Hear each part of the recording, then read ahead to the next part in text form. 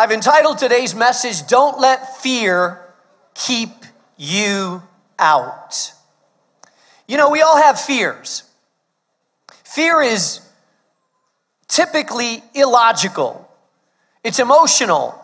It's non-reasonable. But it can grip us and make us do things or keep us out of things that if we didn't have fear, we would go into. You know, my wife, Dee, who led the bell choir, I feel like she sometimes can be this brave, ferocious woman. I have seen her stand in the face of big dudes, tatted up, and say, if you touch this woman one more time, you're going to have to deal with me. And I'm like, whoa, that tiger. But there's other things that she's very, very afraid of. Like years ago, we were in our house, and there happened to be a mouse that she saw a mouse in our house. And I saw this brave, courageous, fearless woman.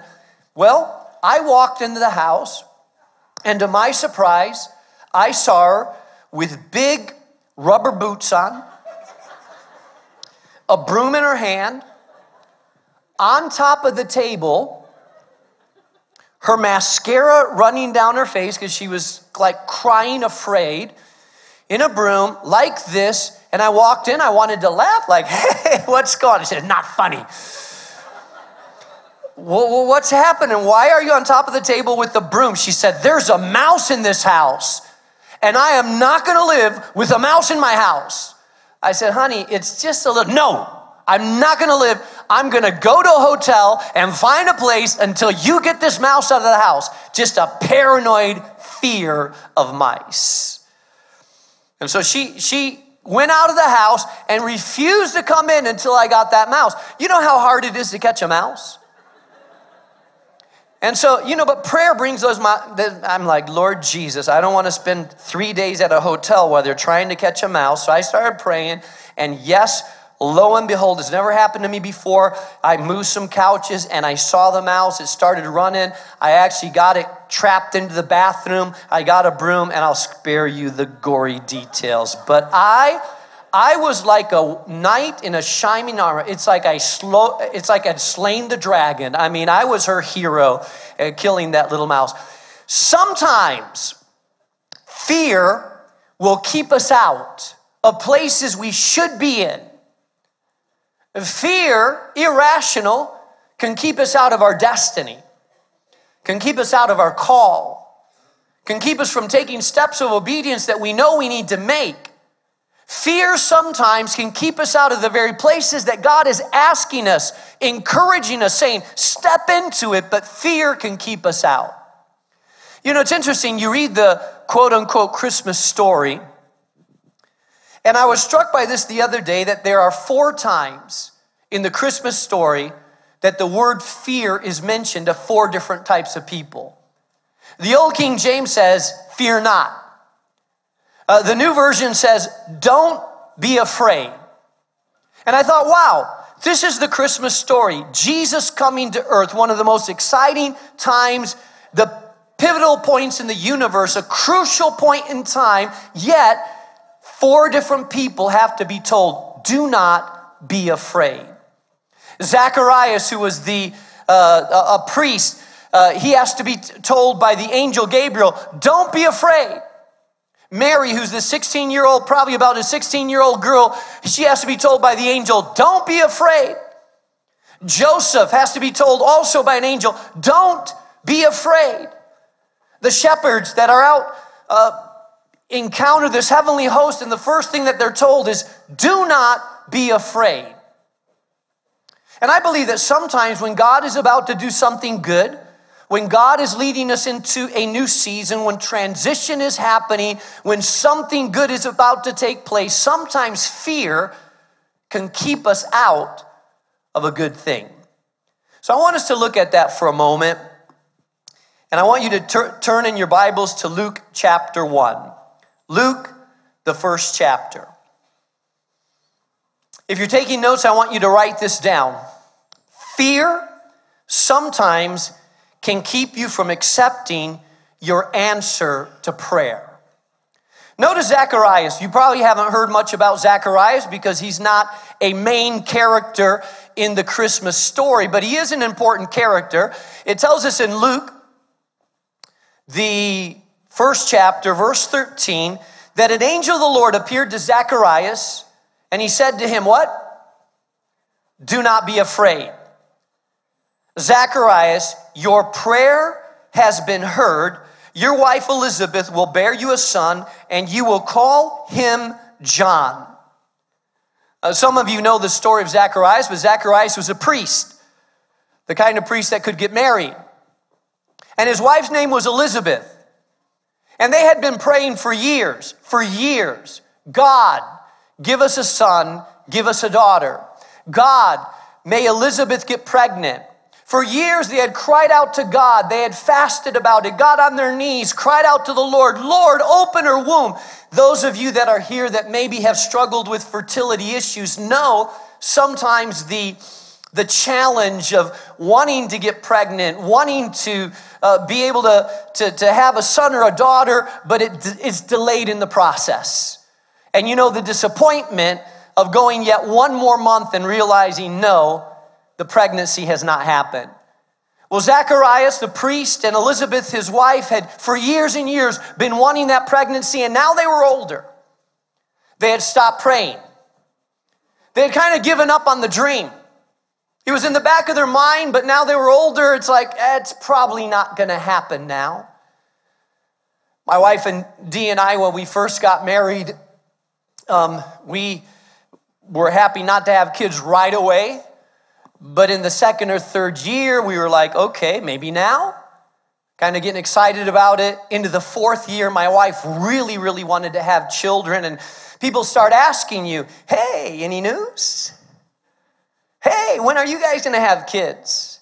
Every time a child is born, people are saying, hey, it's your turn. Relatives, mothers-in-laws especially are worse about that. When are you going to give me grandkids? And so we were asked so many times, and my wife started getting a little upset, like everybody's asking us, when are we going to have kids? So I said, honey, you just need to tell them, don't worry, we're practicing and having fun. And so that's what I told her to tell people. People stopped asking so much because I said, no, we're practicing and having fun. But, you know, God opens or closes the womb. But finally, in our 6th year, we had the elders pray over us. And they laid hands on us and prayed over us. And shortly after, a couple of weeks later, we found out she was pregnant, and it was a great joy. But Zacharias and Elizabeth waited. The disappointment of not having a child. And so Zacharias, who was a priest, the priest would go into the Holy of Holies once a year, and they would rotate among the priests who had that duty. Well, Zacharias happened to be rotating that year into the temple to serve the incense. So he went into the temple that time. All the people of Israel would wait on the outside because he'd go into the temple, and then when he came out, he would bless the people. So all the people gathered around the outside of the temple. Zacharias went in. They waited expectantly. When is Zacharias going to come out to bless us? And while he was in the temple, the angel of the Lord, Gabriel, appeared to him. And he astounded him, frightened him. And he said, do not be afraid. Your prayers have been heard. And can I just pause there for a second and saying, you know, your prayers have been heard. I'm speaking to someone here who's been praying for a long time, and you feel like my prayers are just bouncing off the ceiling. They're not. They're just like I'm speaking into the air, and it's hitting on the 10 ceiling, and it's coming down. And some of you are lied to and think maybe God doesn't hear me. Can I tell you the God of the universe, whose ear inclines to us, that he hears your prayers. Just because God is not answering your prayer the way you expect him to answer your prayer, just because God isn't giving you the answer that you want, when you want it, the time you want it, does not mean that God has not heard you. He is the God that hears. And God had been hearing Zacharias all these years, waiting for the proper time to manifest the answer to his prayer. You know, some of you, if God would have answered the prayer when you ask him, you would be in big trouble now. Aren't some of you super glad that God did not answer the prayer and let you marry that one guy you were praying that you should marry, and later you found out, wow, thank God I didn't marry him? Or let you get that job that later on turned out to be crazy, would have turned out to be crazy, and thank God he didn't answer your prayer. So God sometimes waits for the exact time, in his time, not ours, in which he answers our prayer. And so Zacharias is in the temple. He's shocked by the angel.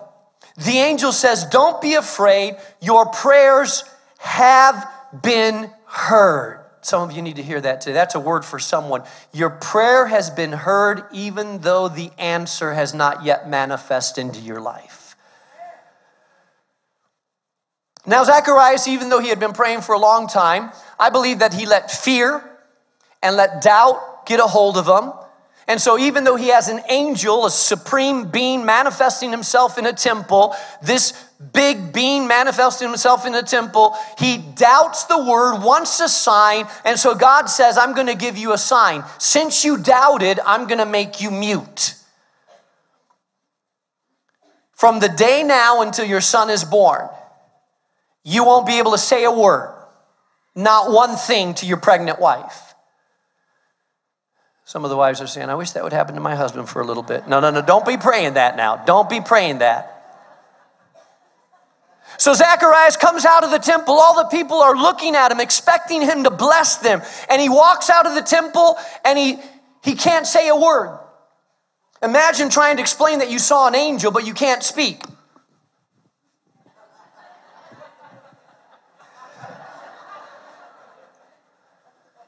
Kind of saying, I think Zach finally lost it.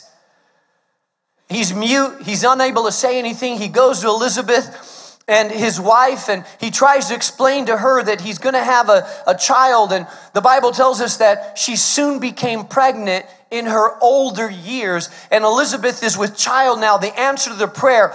Now Zacharias is mute. He's not able to say thank you, God. He's not able to speak into the life of that child. He's mute because he doubted.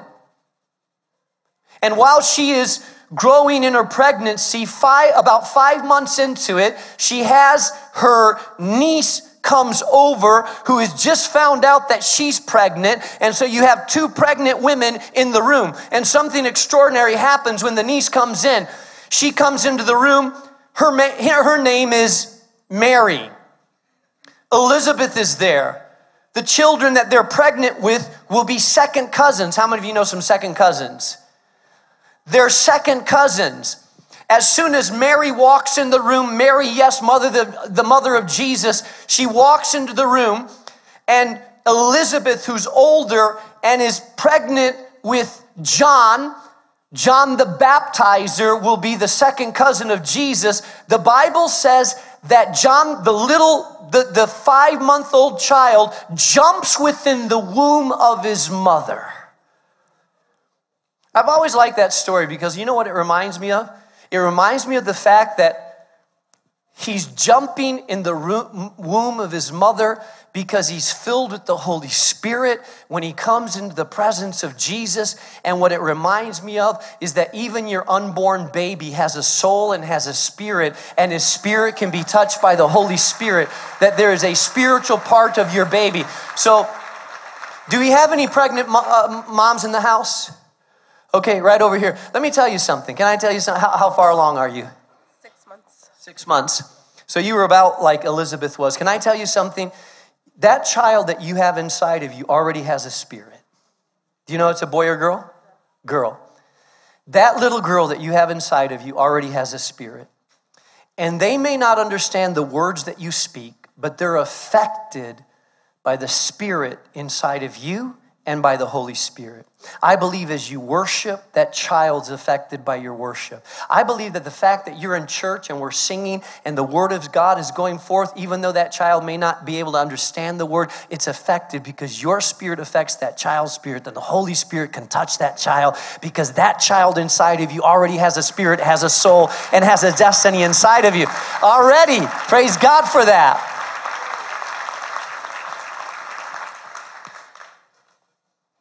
When they were born, they would be born a few months apart. Elizabeth would name her son John. When the child was born, the relatives gathered around and they thought they would name it Zacharias. But Zacharias, the father, knew that the angel had said his name will be John. So he wrote down his name, John. And as soon as he wrote down the name John, then his mouth was opened. And for the first time, he was able to speak after the birth of his son. And his son's name would be John the Baptizer. And John the Baptizer would baptize his second cousin named Jesus later on at the age of 30. Thank God for his marvelous, powerful promises. But I want to remind you of something. It was fear and doubt that kept Zacharias from fully accepting the answer of the prayer that he had been praying for years. I'm wondering if someone here, God is trying to answer your prayer, because it doesn't come packaged in the way that you expected it to come in, maybe you're afraid or you doubt whether God really hears your prayer. God doesn't always answer your prayer the way you want it. So don't let fear and doubt keep you from accepting the answer of prayer that God is giving you. Number 2. The second person that I see in the Christmas story being told, do not be afraid, is found in Luke chapter 1, verse 30. There's a young peasant girl. Scholars say that she was probably no more than 16 years old. The age of a sophomore, junior in high school today. Still pimples on her face, probably. Just a young girl. But yet this young girl has a powerful encounter and experience. She has been proposed to by her fiancé, who's a carpenter named Joseph. He's a hard worker. He's a man that's excited about marrying her. Like any young girl, she's super excited about her wedding. It's coming up. It's something that's just kind of international all over the world. Little girls get excited about weddings, period. I was at someone's house yesterday, visiting someone's house, and I was there. And a little 4-year-old girl came up to me and she heard that my daughter had got married and she wanted to see pictures of the wedding. She's like, can I see the bride? Can I see the bride? Can I see the bride? Something about little girls that just want to see a bride. They think about it, dream about it. I don't know, it's kind of built into their system. They start thinking about the wedding, the dress, what they're going to look like, anticipate the fact that people will look at them. It's their day. My daughter just got married a few months ago, 4 months ago. And man, I thank God that wedding's over. She was consumed in the wedding. And it's like any bride here knows the flowers and the decorations and the details of all of it were just a major, major thing. The fiancés are like, and what do you think about the flowers? They look good to me. So Mary's thinking about her wedding coming up. Her dream of starting her household with her young fiancé. And by the way, in the Jewish culture, when you got engaged, it's not like in our culture where someone gives you a ring. And then, hey, if they decide halfway through it, this isn't going to work, they can bow out of it as long as they get their deposit back from the reception hall. In the Jewish culture, when you were engaged, it was a legal binding document. And in order to get out of your engagement, you had to get a certificate of divorce. In other words, it was serious to be engaged. To get unengaged meant a legal process. And so the Bible tells us that Mary is anticipating her wedding. She's excited about it, and she has an encounter as well. In Luke chapter 1, verse 30, it says, but the angel said to her, do not, what? Be afraid. Mary, you have found favor with God. And the angel goes on to tell Mary that God has chosen her in a special way and that she will give birth to a son that will be the Messiah. But he has to tell her, Mary, don't be afraid. And Mary has to consider this and think about this because this is really messing with her plans. Imagine it. I mean, she's just thinking, I want to get married, I have Joseph, and now you're telling me I'm going to get pregnant. And she asked, well, how can this be since I'm still a virgin? And the angel explains to her, you will be overshadowed with the Most High, and the child that you have will be from on high. And I want to tell you something. Think about this. Mary, who is celebrated all over the world. Mary, who when you see pictures of the manger, she's in the center of it. Mary, who was a woman full of favor and blessed of God, called of God, the center of her calling.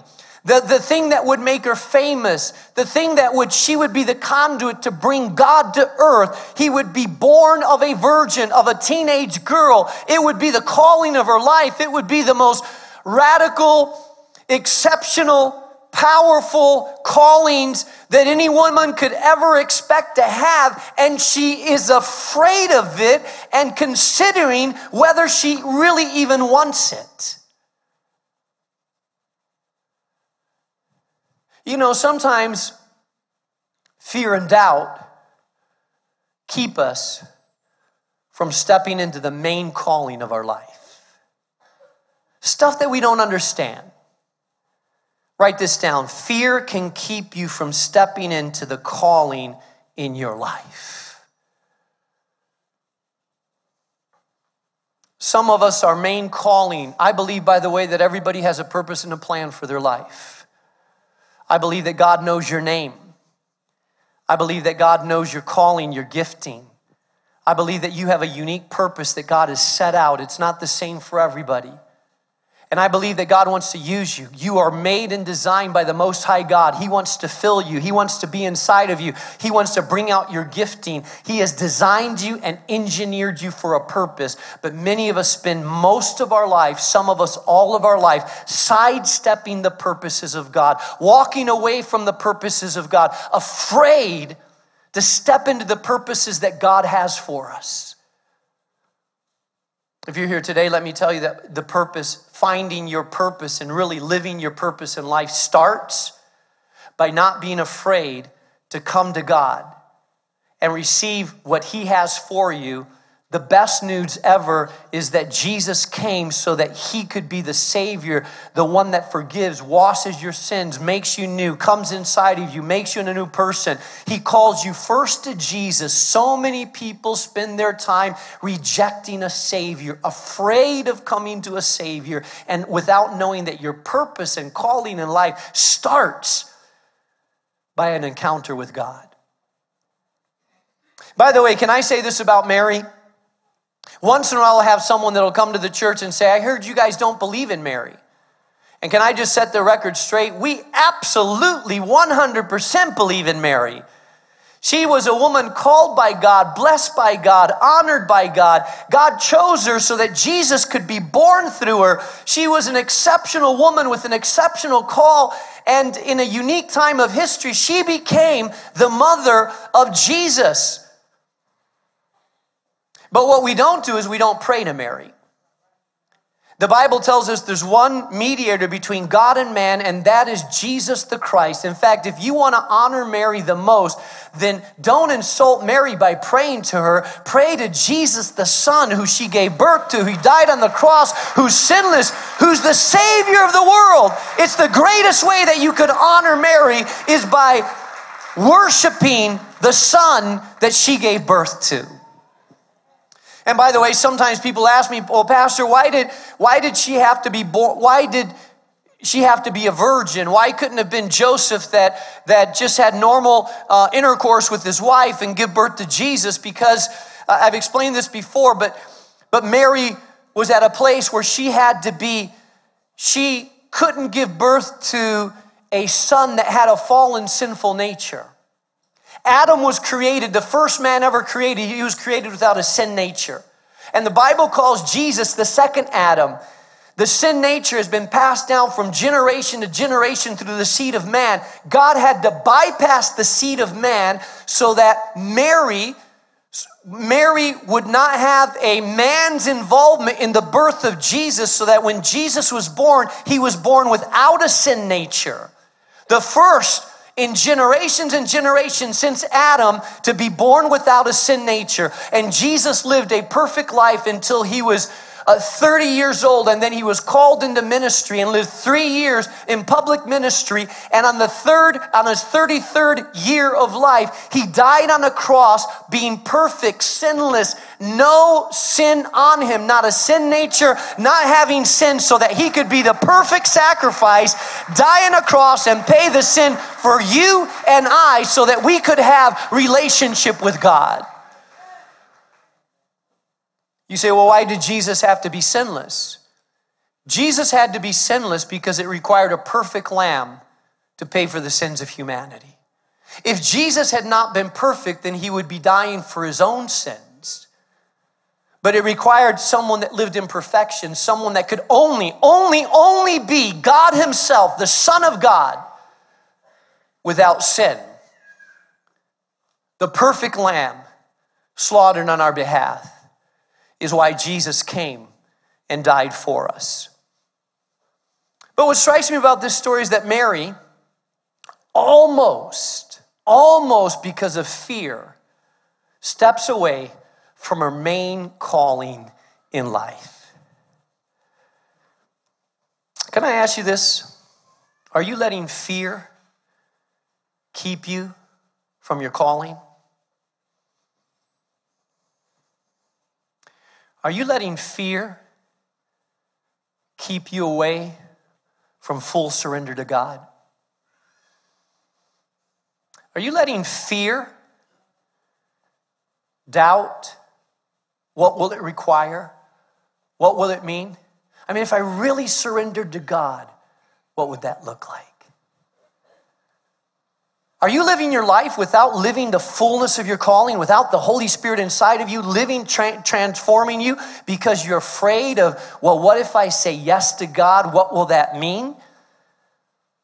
If you're letting fear keep you away from your main calling, then you may regret the way that you lived your life and one day stand before God and say, I wasted my life, God, because I let fear hold me back from how I could really be living in you. I'm so glad that Mary said, yes, I will be the chosen vessel. Yes, I will be the one that carries the Jesus child inside of my womb, even though it may be hard to explain and it's going to make a mess of my wedding. I will say yes. Number 3, the third time I see fear not in the scripture is to Joseph. Write this down. Fear can keep you from taking an important step of obedience. In Matthew chapter 1, verse 20, not in the Gospel of Luke, we don't see it, but we see it in Matthew. The Bible tells us that God, the angel, appeared to a man by the name of Joseph. Now, I don't know how old Joseph was. I imagine he was probably 18, 19 years old. He was a carpenter by trade, just a simple guy. And the Bible says that he found out that Mary was pregnant. Imagine, he's a righteous man. He fears God. He wants to do what's right. But his fiance shows up one day and says, I know this is going to be hard to believe. I'm pregnant. You're what? I'm pregnant, but it's not like what it looks like. So I had this angel show up. He said, do you want to carry the child? And I said, yes. And now I'm pregnant. He was like,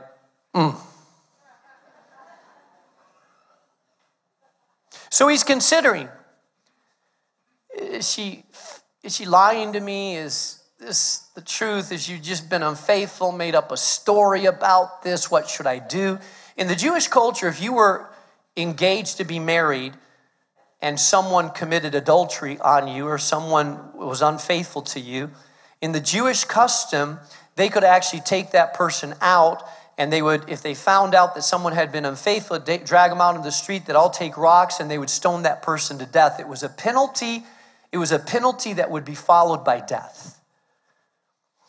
Joseph knew this. If they find out, they could drag my fiance out in the street and kill her. And so Joseph decided He's considering, how can I quietly put her away? How can I quietly do a divorce? She's a good girl. She got messed up. I can't believe she did this. How can I quietly put her away? I don't want to marry her if she's been unfaithful. She's not the woman I thought she was. I guess I'm just going to, his heart's broken. He's considering what to do. And the Bible says after this consideration, an angel of the Lord appears. Those angels were busy in those days. The angel of the Lord appears to him in a dream, and he says, Joseph, son of David, do not what? Be afraid. Now I want you to note that he calls Joseph the son of David. Joseph's father was not named David. And he's not talking about his direct father. He's talking about David, King David. And I don't know if you've ever read the genealogy that's in the beginning of Luke. It's the part that most people skip over. And so begat so-and-so that begat so-and-so that begat so-and-so begat so-and-so. How many, come on, be honest. How many of you skipped that portion? I don't think anybody's ever come up to me and said, Pastor, I was reading the genealogy and wow, God really spoke to me. Like, whoa, it was amazing because in the one begot so-and-so, I really got a lot out of it. Unless you dig a little bit. But the reason the genealogy is there, it's like Ancestry.com. It traces your roots. And sometimes when you go back to your roots, you're a little bit surprised where your roots are. Years earlier, God had chosen a man by the name of David. We call him King David. And God had made a promise to David, and he said, David, I'm going to give you a kingdom. If you're faithful to me, I'm going to give you a kingdom that will have no end, and your kingdom will bless the entire world. You will have an everlasting kingdom. God was speaking to King David that through the lineage of David, Jesus would be born. This was a prophecy given hundreds of years before. The prophet also said that a virgin will be with child. There was prophecies given about a virgin being with child, it being the lineage of David. So the angel is reminding Joseph, hey Joseph, you have a story, you have a history, you have a destiny. You are parted of the lineage of King David. Can I just pause a moment and tell you that we all have a story? And that you don't operate in isolation? Can I tell some of you that are here today that you're here because you had a parent, a grandparent, a great-grandparent that prayed for you? Some of you have fought God tooth and nail, but you're here because you had a friend or a relative or someone that prayed for you, that you would be here. And you're here even though you fought God, but God said, I'm going to, because of the prayers of the parents, because of the blessing that I want to give to the parents, I'm going to pursue you. I'm going to chase after you until you surrender at the feet of Jesus. So some of you are here, not because you wanted, because you have a grandmother, great-grandmother, man, that prayed for you that you would come to know Jesus, and you fought it, but you're here because of the destiny of what they passed on to you. I want you to know that God has known you before you were born. When you were in your mother's womb, he knew you. You're part of a narrative. You're part of a God history. And God was reminding Joseph, Joseph, you're part of a story. You have a purpose and a destiny. You're part of the genealogy of King David. So Joseph, son of David, do not be afraid to take Mary home with you as your wife, because what is conceived in her is from the Holy Spirit. Can I tell you something? Sometimes God asks us to take steps of obedience that no one else around us understands. Can you imagine Joseph trying to explain to his buddies, his cousins, his relatives, who are telling, are you crazy, dude? Why are you marrying her? Kick her to the curb. He said, no, I know it's hard to understand, but there's a purpose, there's a plan. I'm marrying this child, has a destiny, a purpose. People don't always understand steps of obedience in God. People don't always understand.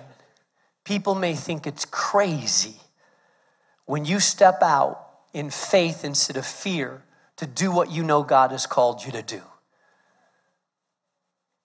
That happens all the time with people that are people of faith. They're stepping out in faith, doing what they know is right to do when others around them are saying, why in the world would you do that? Hey, you've been living with that boyfriend for 4 years, and now you've come to Christ, and you say, you know what? We got to move out. And your friends are saying, you just bought that couch together. Man, just got that apartment together. And you're saying, you know what? It doesn't make sense. But my body's the temple of the Holy Spirit. I've made a decision. I'm going to follow Jesus. I'm going to do this the right way. And until I have a ring on my finger, I'm going to do this in a way that honors and blesses God. And your friends are like, are you nuts? Are you crazy? Why are you doing this? Some of you just got baptized this year. Raise your hand if you just got baptized this year. All right, there's a whole bunch of you. Yeah, praise God for those that took a step of believer's baptism. You know, some of you had relatives that didn't understand what you're doing. Now, why are you getting baptized? I thought you were already baptized. Why are you doing that?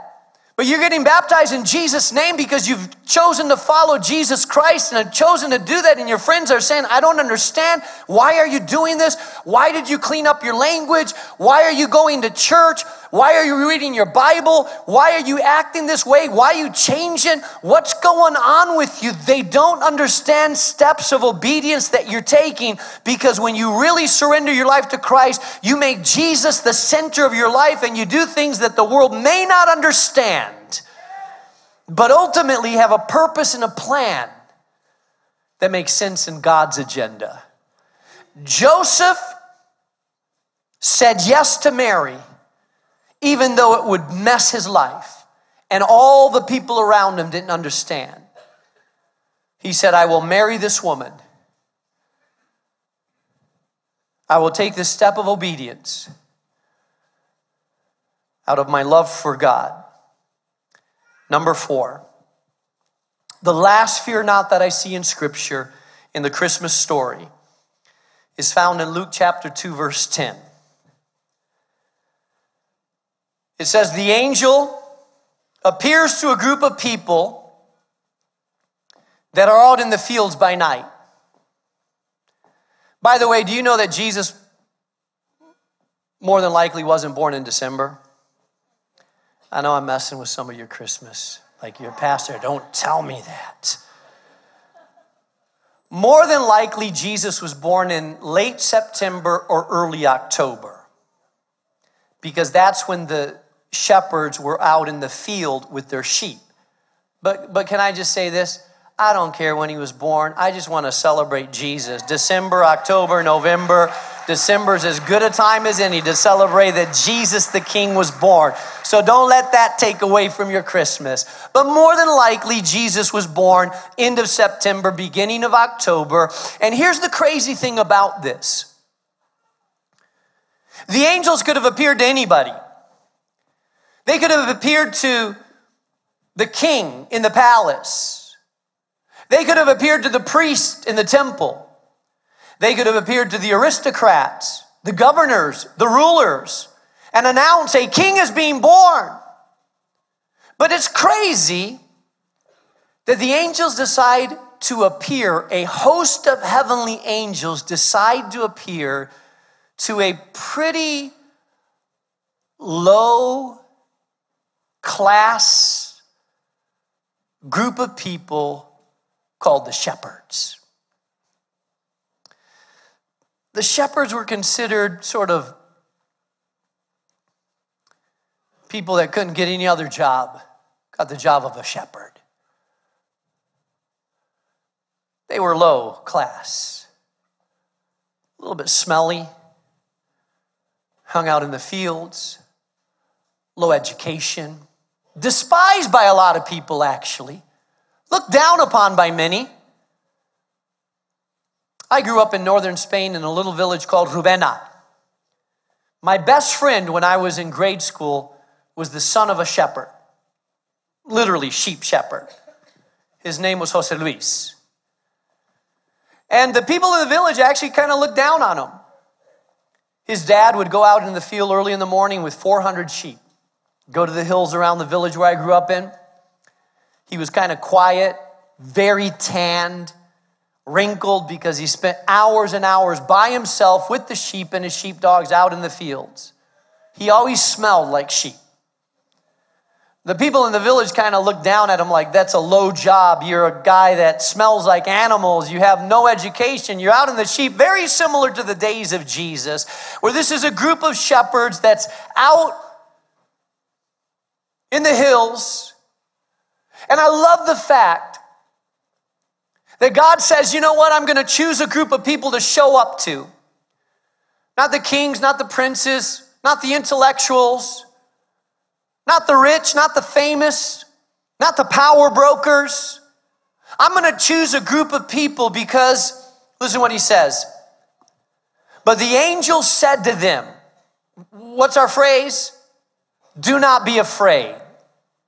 I bring you good news that will cause great joy for whom? Oh, say it together. All people. You know, God wanted us to know that the gospel is good news, not for the good, all people. This is for the black, the white, the Hispanic, the Asian, all people. The good news is for anybody that comes to Jesus Christ. There is no bigotry in the kingdom of God. There is no racism in the kingdom of heaven. There is no... This is not just for good people. This is for all people. All people. Yeah, this is for the person that came out of 26 and Cal. All people. This is for the tatted up gangbanger that thinks he doesn't belong in a church. This is for all people. This is for the woman that's been divorced 3 times and feels rejection. It's for all people. This is for the ex-prostitute that thinks God could never love me. This is for all people. Yeah, this is for the person that's committed murder in his life. This is for all people.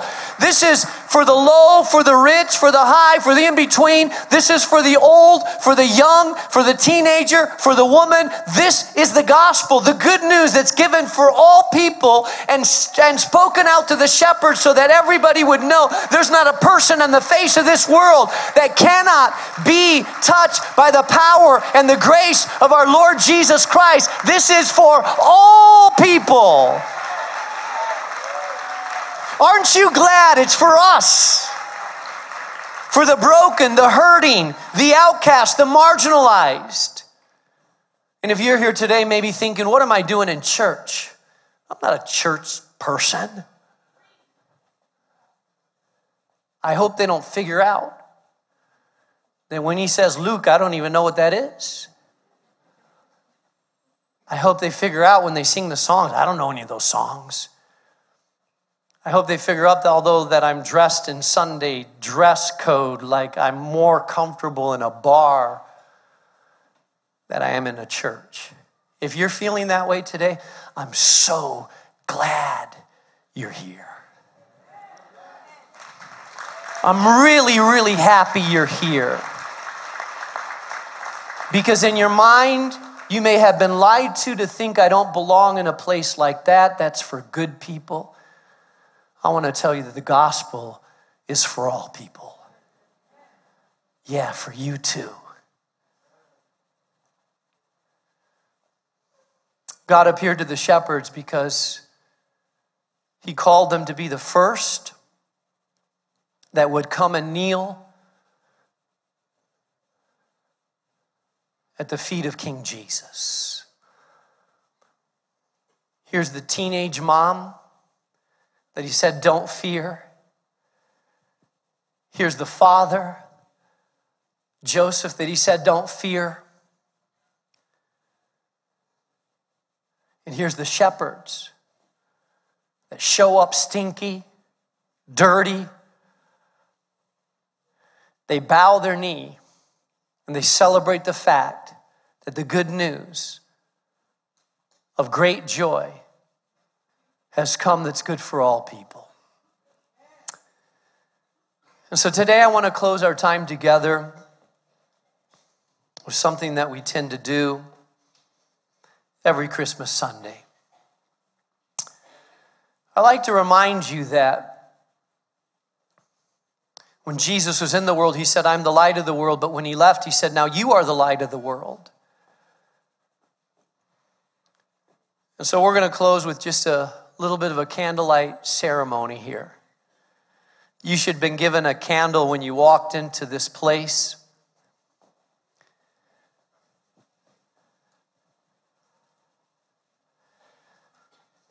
We have one flame here, symbolizing the light of Christ. And from one flame, we're going to light every candle in this place. I know some of you like to bypass the process. Especially you smokers like to pull out your, I got it, Pastor. No. Don't bring your own candle. We got a system here. We got to go one flame. Sometimes I'm here and I see light starting in the background. Come on, who's the smokers lighting up the back already? We got a system here. We got a system. Follow the system. This one candle symbolizes Jesus. Can I tell you this? You're going to go to homes, some of which are very absent of Jesus. Christmas Eve, you're going to gather with family members who maybe have little Jesus that they're thinking about. I want to challenge you, if you're here today and you have the light of Jesus inside of you, that you bring some Jesus to whatever celebration you're going to be at. What if you are the one this Christmas Eve at your family gathering that says, hey, can we stop and just say a word of prayer? Some of them are going to say, what? Are you a priest, a pastor or something? But how about pausing and really thinking about what this time is about? Can I talk to you fathers? What if on Christmas morning you did a tradition that I've been doing since my kids were small? We get up, and before we open the gifts, we sat down on the couch beside the Christmas tree, and I open up a kid's Bible, and I read the Christmas story. Remind them, hey, we're giving gifts. It's a time of celebration, but let's not forget what this is all about. This is about the God-man being born, being a gift to humanity that changed the world. What if you took initiative? Dads, I just have to warn you in advance. My kids, they would sit down. I'd want to read the story.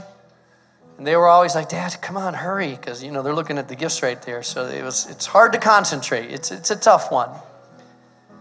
What if you dads would take the initiative? What if you single mom, before you open any gifts, would open up a little kid's Bible, or you would tell the story of Jesus and remind your children that the reason that we celebrate is because Jesus was born, all God, all man, and was the greatest gift to humanity, where salvation comes through. What if you brought a little bit of light to whatever celebration? What if on Christmas Eve you sing happy birthday to Jesus? What if you sing a carol that lifts up Jesus? What if you stop at one of your gatherings and say, why don't we all pause and give thanks to God? You are the light now. Bring a little light to whatever celebration you are at. You say, Pastor, you don't know my family. They're all going to get drunk. Well, before they get drunk, have a little Jesus in there.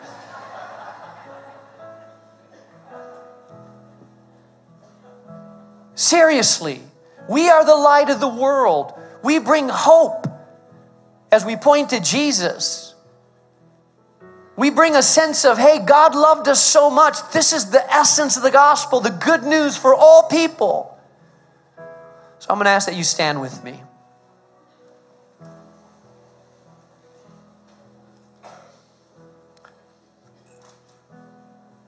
Today, symbolically, Jesus is the light of the world.